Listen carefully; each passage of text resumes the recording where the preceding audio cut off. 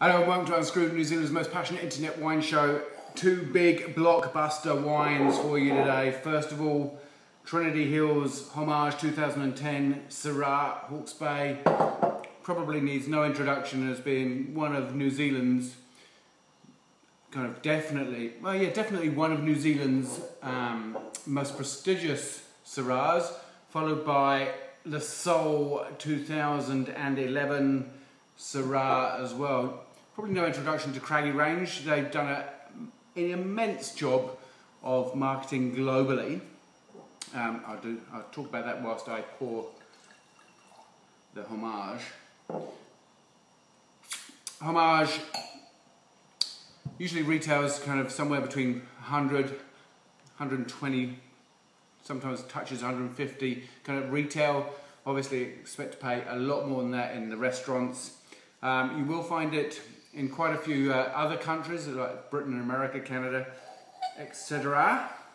What you'll see is this lovely black Doris plum colour. You can just make your fingers through it.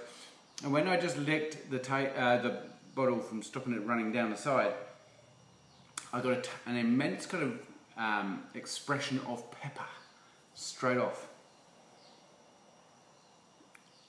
And I'm actually quite surprised that the actual nose is a lot more restrained in the red pepper. It's got a lot more kind of fruit character on the nose than I was anticipating. I thought it was all going to be dominated by pepper.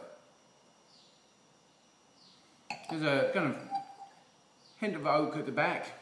It does complement like you've got the pepper and the savouriness, and then you've got the kind of the sweet kind of autumnal fruit.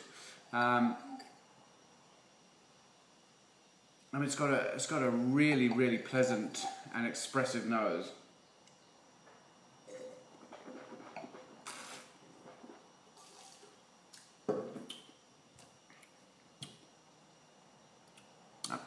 This is a young wine.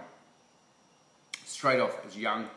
Got a kind of bit of grippy there from kind of the young but ripe tannin. That is one of the key things here. I mean, this wine is in complete balance now. It's a bit grippy. In the next 10 years, this wine will hit its straps. This is going to be stonking. It's so beautifully balanced and poised, yet it retains that kind of freshness and that kind of youth, and there's a bit of tension on the palate there.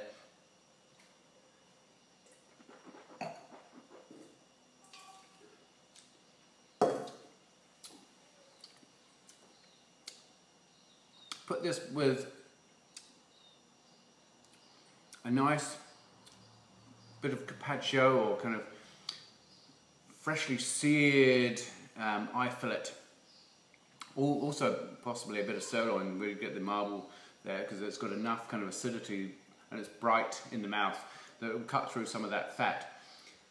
This wine is not a barbecue wine. It's not your midweeker. It's a celebratory wine. I've had it before, and it's definitely in one of the, for me, it's probably in the New Zealand's 100 wines to try before you die.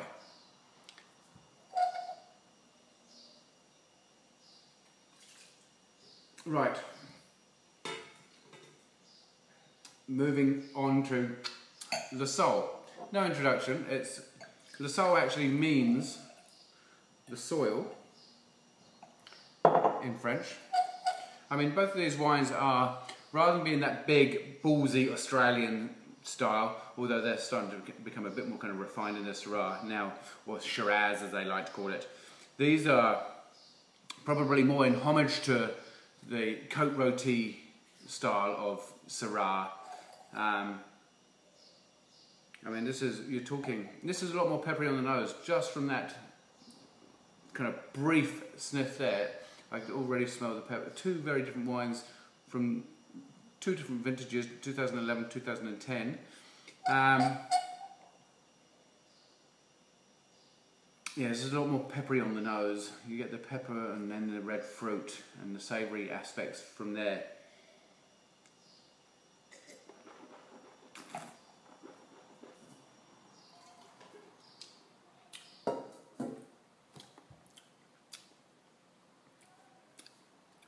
Both very serious wines. Although I have to say, the Le Sol right now is probably drinking better. It's a lot more approachable. The Homage is going to go for an age. The Le Sol is really bright and drinking beautifully now. It's beautifully in balance. It's a lot kind of richer in fruit, despite the kind of accents of white kind of crushed pepper on the nose. On the palate, it's a lot kind of richer, more about the fruit, the ripe fruit. And surprisingly, in recent years, New Zealand Syrah has been kind of in that 14% alcohol mark. Le Sol right now sitting at 13% for 2011. 2010 Homage 13.5%. That's a massive reduction. There's no heat on either of the wines at the back of the palate. These are stonking wines. These are kind of try before you die wines. Probably put